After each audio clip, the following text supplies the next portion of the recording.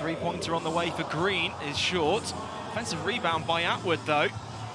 And it's almost knocked loose by Cheshire. Back into the hands of Atwood, who jams it in. Great job by Atwood, continuing to fight for that possession.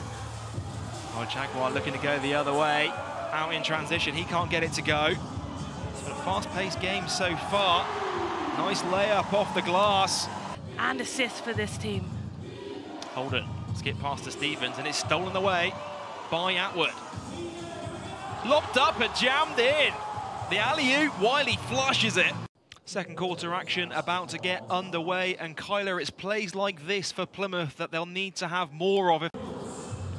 Here's Dangakodo, guarded by Holden. Finds Wiley, spins, off the glass for two.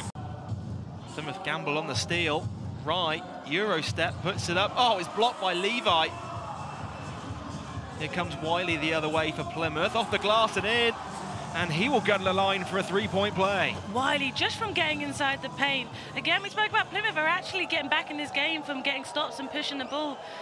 Nice going into the body of Skylar White. And there's a 23-point lead for the visiting Cheshire Phoenix. Nice pass into Green, puts it in and count it.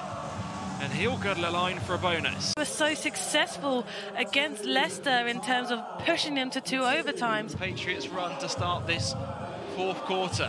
Holden spins, is stripped away by Plymouth. Atwood, nice pass. He's coaching every game with full intensity. Nice pass to Copeland.